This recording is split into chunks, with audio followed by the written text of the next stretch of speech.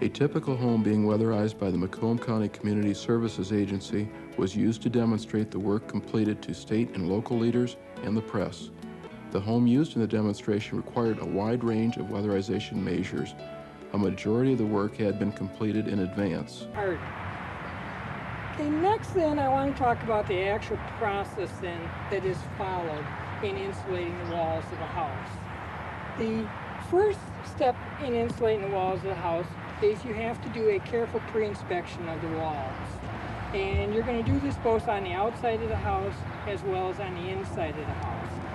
Is any holes in the walls. You also want to look at the condition of the wiring of the house.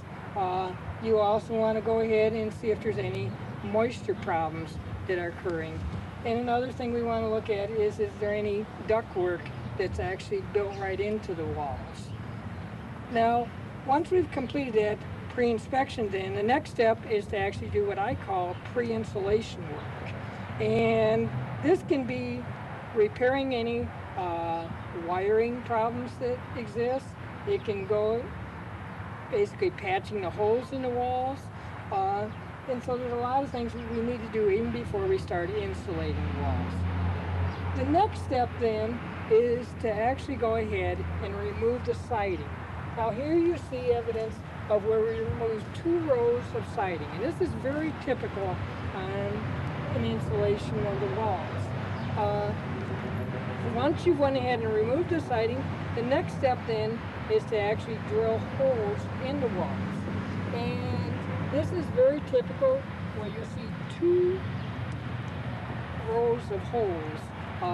And the reason they use what's called a 2-hole method is it provides a denser insulation. After I'm done speaking, some of you may want to just poke your finger in the wall and you can see how densely packed that insulation is.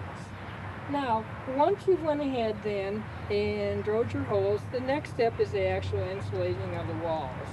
And to do this, you use a special nozzle and you insert this into your holes.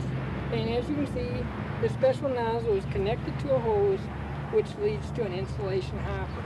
And basically you have a person that is pouring insulation into the insulation hopper and blowing it into the walls. And then